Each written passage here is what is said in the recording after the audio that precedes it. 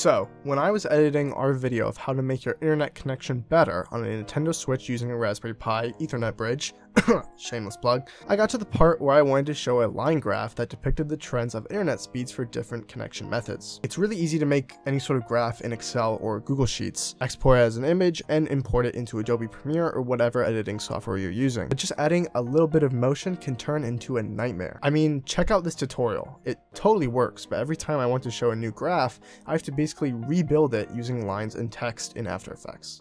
Yuck. Today I want to show you a super easy way to animate graphs in After Effects to use in your videos.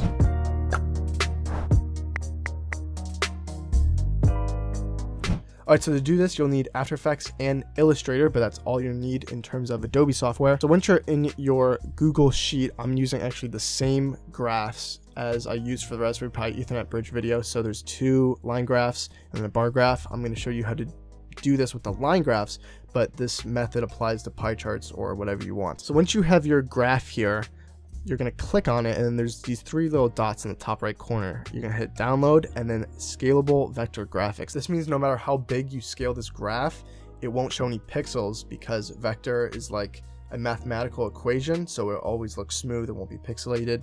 It's what we want for this video. So once you've downloaded that, you can double click and it's going to launch in Internet Explorer or whatever, and you'll see the Scalable Vector Graphics, so you can zoom in all you want and it's not going to get pixelated. But what we're going to want to do is right click on it and hit open with Adobe Illustrator.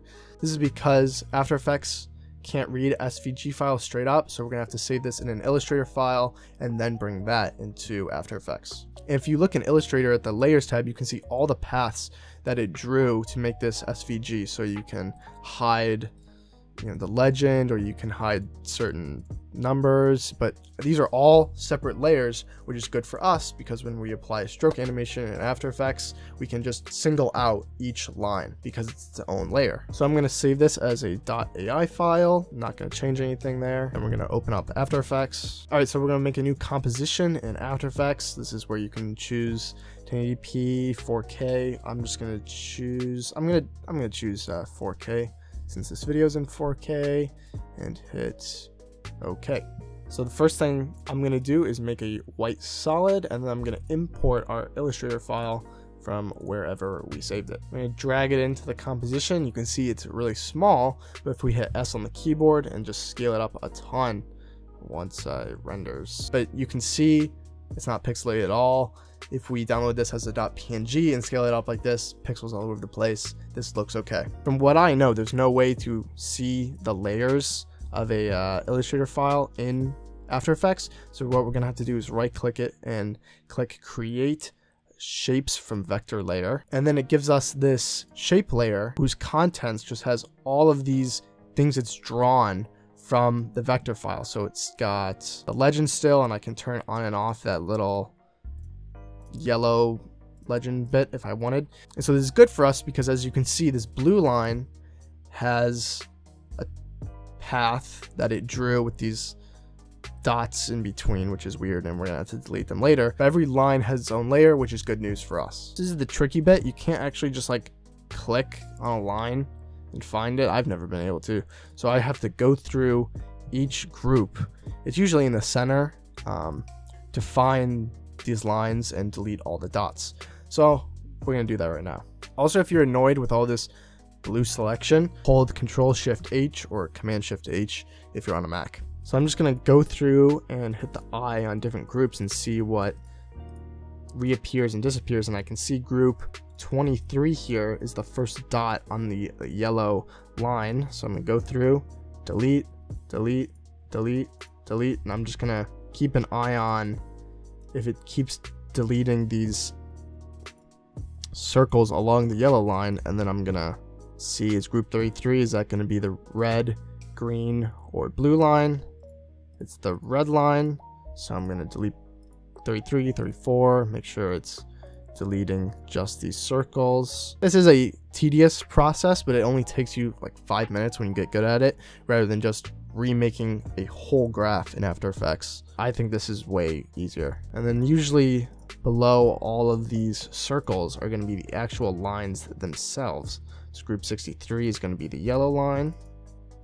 64 is the red line, 65 is going to be the green line, and then 66 is the blue line. You can't rename these, which would help, but I just have to remember group 66, 65, 64, and 63 are our lines. So once we find a group of lines, we're going to click on a group, probably the first one, come up here to this add arrow and click trim paths.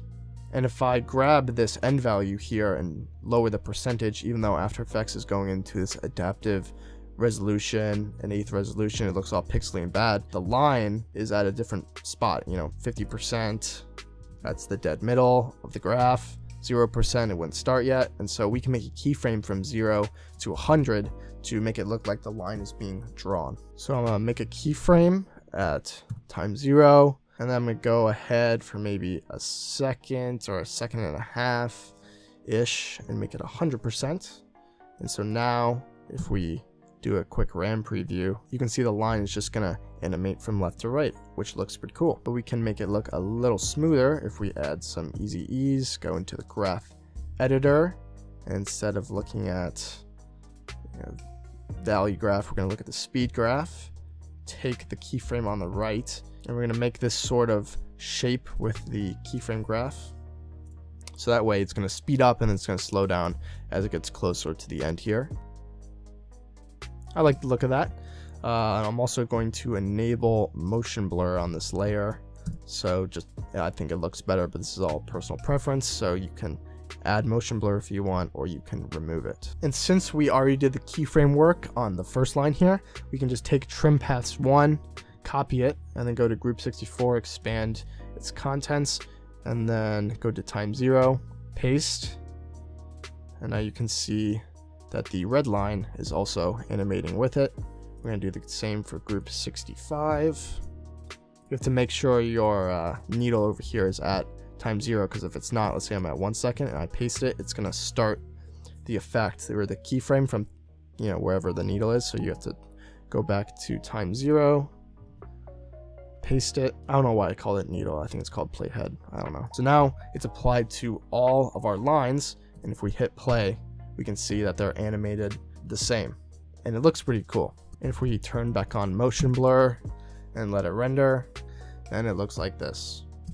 And you can see here there's also the text, so you can animate the text to go into, or these grid lines, you can animate those with the trim path as well, and you can make this however you want. I think this already looks way better than just having a static image on the screen. So yeah, you can make this your own, but I'm just going to leave it at that. Thank you guys for watching this tutorial. It's very easy. Once you get good at this, you can do this in under 5 minutes, 10 minutes, and it's just so much easier than remaking another graph every time in After Effects. So thank you guys for watching, and we'll see you guys in another video.